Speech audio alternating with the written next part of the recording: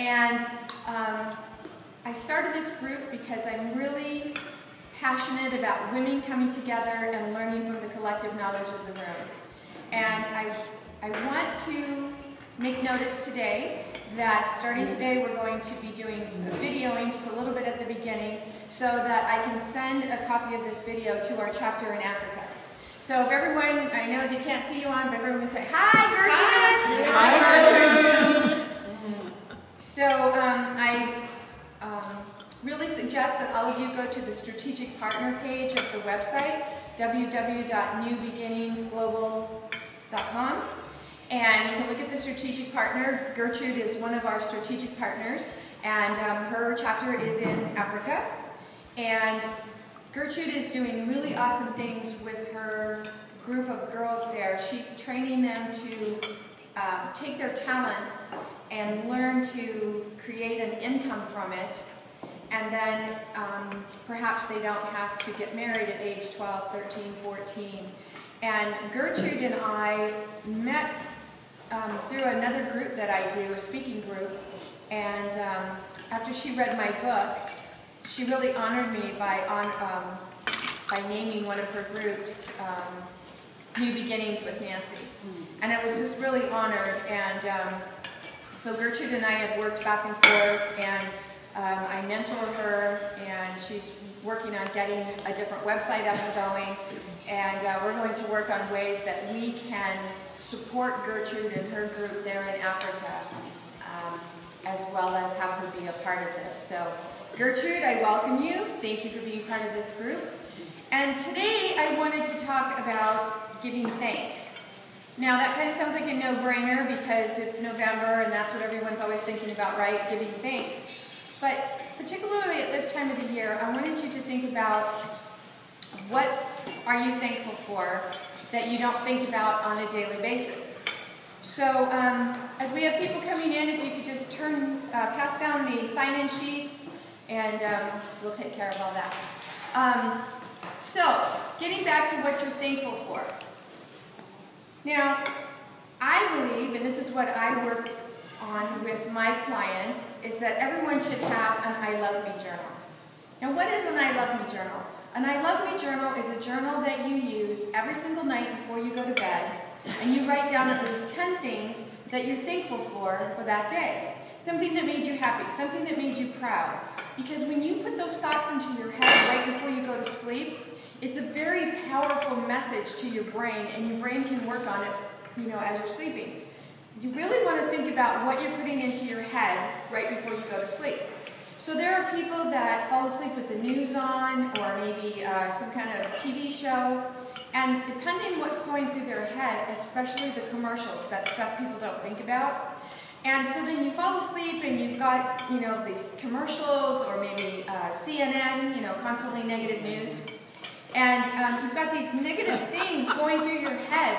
And then you wake up the next morning and just kind of try to be conscious of it. The next morning you just wake up and you feel kind of like grouchy.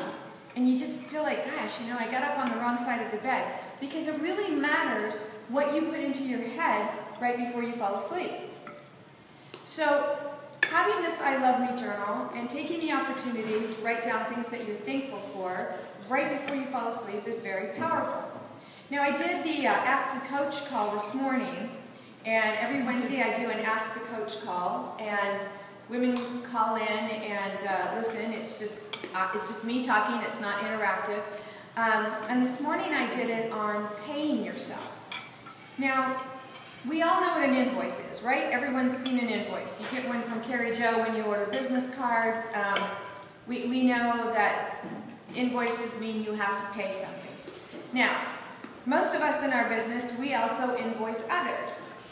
Even if you're on something where they pay you right away, you still know what it's like that you ask for money and someone has to give you money back.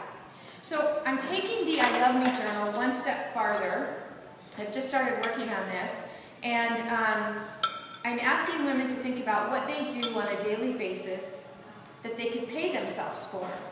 Because everyone's heard the term, if a mom or a housewife got paid for what she does around the house, you wouldn't be able to afford her. Okay, so it's the same theory with women in their business. We get up in the morning and we take a shower and we throw in a load of laundry and we get the kids off to school and pack lunches and all before 9 o'clock, and we don't even think twice about it. We just think, well, we just do that because we're moms, that's what happens. But if you start to think about everything that you do on a daily basis and think about paying yourself for this. Now, so everyone here knows what a checkbook register looks like, right? You're all familiar with that. If you don't raise your hand, then I'm going to know you don't balance your checkbook.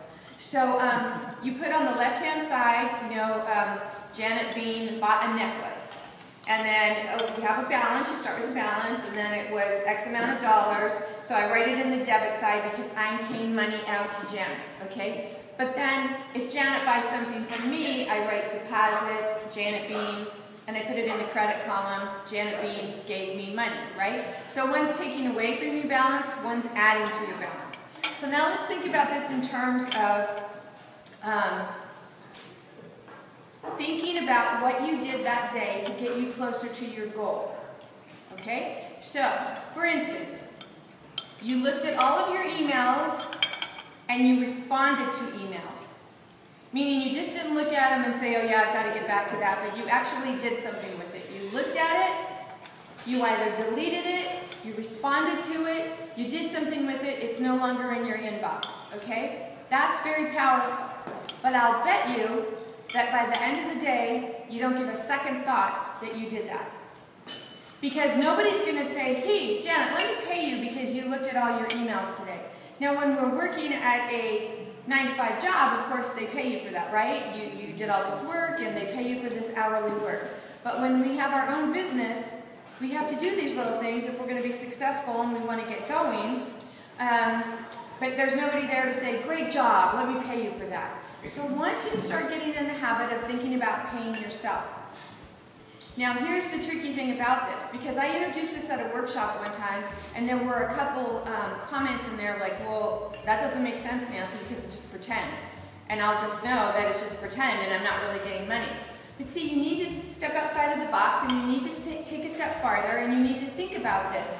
When you start to see that your credit column is adding up more than your debit column, now you're starting to see what you're doing on a daily basis that's actually bringing you income. Does that make sense? Okay, so when you think about this networking group, you might think, oh gosh, I didn't do anything today, let's see. Yes, but you went to a networking group. You had to get up, you had to get ready, you had to drive here, you had to attend. So what does that look like to you? So in the column, the debit column where you're paying out, you pay out $10 to attend the meeting, and then however much it was for lunch, that goes in the debit column, right? But then in the credit column, whatever your hourly rate is, let's just say you pay yourself $150 an hour, that goes in the credit column. So you are paying yourself for being here, because why are you here? You're here to make relationships. You're here to meet new people. You're here to learn from the collective knowledge of the group. And that is very powerful and very meaningful. Does this make sense? Okay, so now get on to the what are we giving thanks for? When you think about your I Love Me journal and the stuff that you want to give thanks for at the end of the day, do you really, really think about what you're thankful for? You know, everybody says, oh, I'm thankful for my health, oh, I'm thankful for my kids, oh, I'm thankful for my husband, blah, blah, blah. Okay, but go deeper. Allow yourself the chance to just go deeper and think about what are you truly thankful for. Because I can tell you, when I was in a wheelchair and I had to start learning to walk again, I remember the first time that I went to my therapist's place of business, there was a step. It was not even any higher than this. And I limped up to the step, and I looked at the step, and I looked at the step, and I looked at the step, and I started crying, and I got down on my knees, and I crawled up that step. I could not even take that step. So do you think that walking is on my thankful list every single day? Absolutely. And when people say to me, oh look, you can park right there, it's closer to the door of wherever we're going. No, I'm good with parking way over there.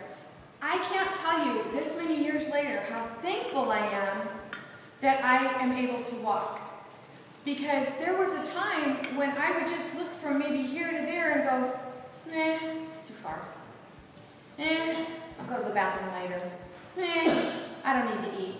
Because walking was just too much of an effort. So for me, walking is something that I'm very, very thankful for. Maybe someone who has lost a great deal of weight. Again, I fall into that category.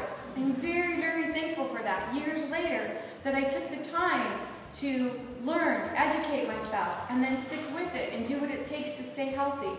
This is why my mission is to encourage women to improve their health, to value yourself, and increase your wealth. I want women to understand and embrace that a man is not a plan. It doesn't mean that we don't love men, it doesn't mean that we don't need men. We love men, of course, but no one expects death, divorce, sickness, and if you're in a committed relationship and you're just thinking, oh, well, you know, if I lose my job, we've got his money, but what happens if he loses his job, or he gets sick, or there's a divorce, or something like that? Now, there's one thing that the financial people will tell you, oh, you have to plan for that day, but even more so, instead of planning for that day, why don't you just plan to take care of yourself? Why don't you be thankful for what the knowledge that you have, the things that you're able to do, the fact that each one of you in this room has a talent and you've grown a business around it. That is so awesome. And that is something that I believe we need to truly give thanks for. So I really hope that this inspires you to think about the little things that you do on a daily basis and the stuff that you don't give yourself credit for, because I got a whole workshop around this on Monday night that's just going to blow the people away.